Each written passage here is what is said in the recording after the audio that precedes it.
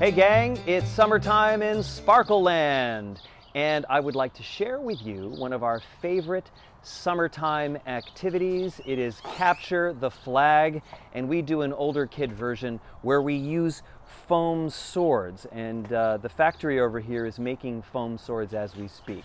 And I'll get into the rules of Capture the Flag in a moment, but first we're going to talk about how to make these.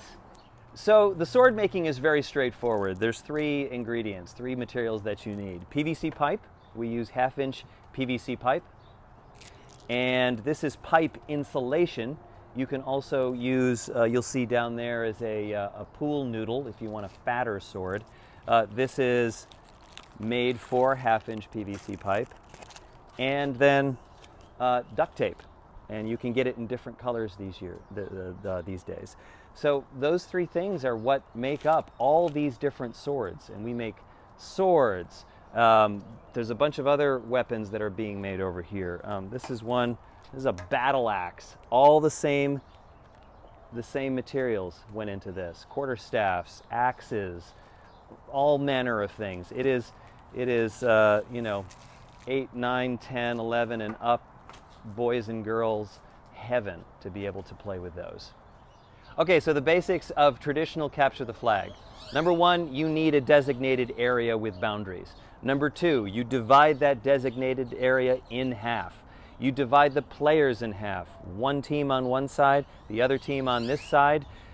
Each team has a flag that is known where its whereabouts are for the other team. Goal is to go get that flag and bring it back to your side.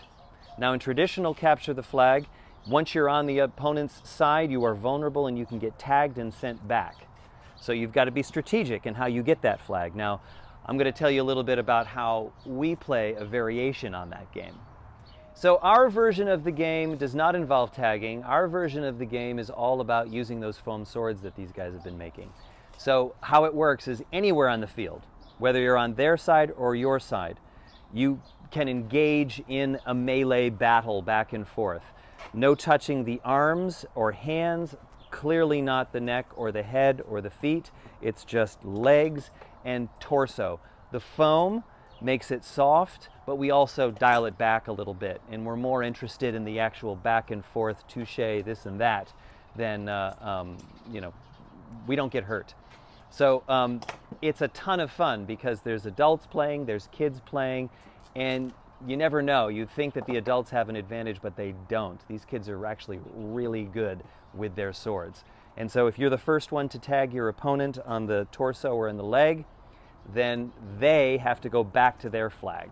So we play all sorts of varieties on the game. We play a fugitive style game where the adults are looking for the kids in the woods. We play hide the flag and you have to find it. There's all sorts of variations that you can come up with on your own for your kids, whatever age they are. So we play every week and it's fantastic. So are you guys ready to do some more practice? Yeah. Let's go.